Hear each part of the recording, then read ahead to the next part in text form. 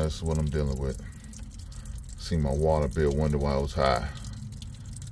Now I had to go figure it out. Now this is one of the things I have to deal with. So I gotta do that. Then I gotta do a dye test, so I gotta go get some food coloring.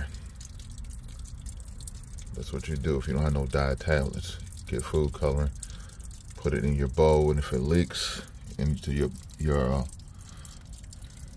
well, if it's in your bowl area, it's a bad thing.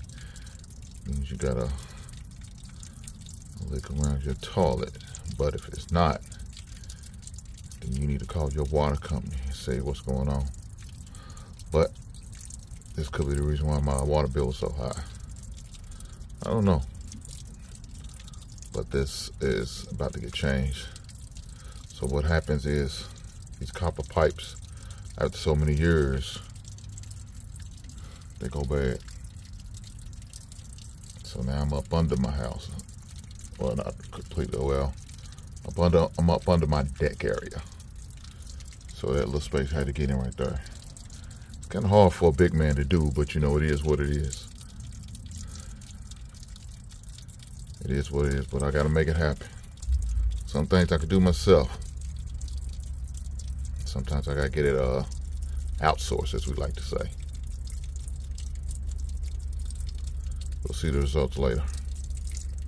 So, guys, remember how it was before when it was leaking, right? So now it's one shark bite.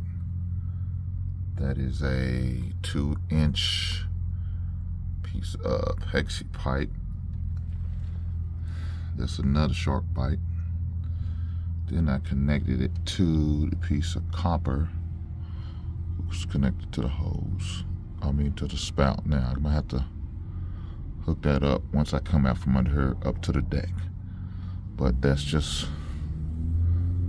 what it looks like. As a homeowner, sometimes you know, sometimes you just want to fix your own stuff, man, right? So that's what I do, save a little money.